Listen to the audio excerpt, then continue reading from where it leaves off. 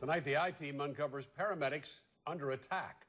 Chicago emergency personnel are being assaulted on the job, and first responders say it's getting worse. Investigative reporter Chuck Gowdy joining us tonight with more on this disturbing story. Chuck. It is, Kathy. Ron, you could hardly blame paramedics if they felt some paranoia on every call. First responders tell the I-Team at least once a day in the city of Chicago, paramedics trying to save lives end up fighting to stay alive.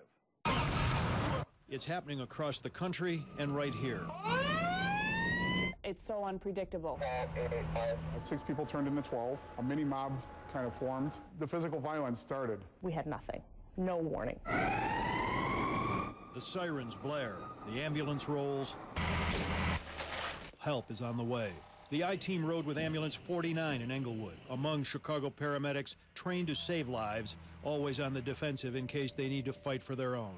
You have something that seems like a benign situation, and all of a sudden it escalates. We have nothing to protect ourselves. In late August, paramedic Brandy Casper was treating someone she says appeared intoxicated who didn't want to go to the hospital. And during a routine blood pressure check, she was blindsided. As I leaned down, she cold-cocked me right in the face. She punched me right in the face. I felt the thumbnail. I kind of came down across here, and I kind of saw stars for a second. Gave me a nice black eye. Take home to my daughters. This guy was mad at paramedics in Oklahoma because their ambulance call had closed off the road, and similar incidents have happened to 52% of all EMS workers, according to the National Association of Emergency Medical Technicians. Here in Chicago, paramedics tell the I-Team it's much worse. Citywide, at least one assault every day. Says, I'm going to kill you, white over and over again. Paramedic Melanie Howell says a patient and his family pinned her to the floor of her ambulance until firefighters had to rip the attackers off of her. If they had not stayed with me, I don't know what they would have done to me. Every day I go to work is different since that day.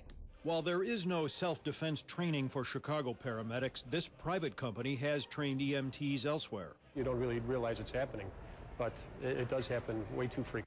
Chicago Fire Department officials say after incidents when paramedics are attacked, they go to court to push for felony charges. The law allows any assault on police and fire to be prosecuted as a felony charge, not just a misdemeanor battery or anything like that. Cook County State's attorney's records show in the past 2 years, 60 paramedic assault cases have been charged as felonies, with the majority of them ending in a conviction or a guilty plea. I actually heard a judge say it's an inherent risk in your job. I don't believe that. After a hostile mob attacked paramedic Larry Kazmarek, he says the bashing only resulted in community service for most of those charged. Kazmarek wants stiffer penalties. Going out this door, getting into a car accident, going through an intersection, that's an inherent risk of the job. Being assaulted for showing up at somebody's house and trying to take care of a family member, that's not part of my job.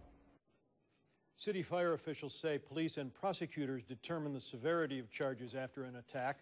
A spokesperson for the Cook County State's attorney maintains tonight that her office has never rejected felony charges in a paramedic attack when police have asked.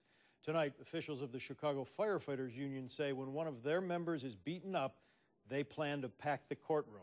They say they don't want to see the charges dropped. All right, thanks, Chuck.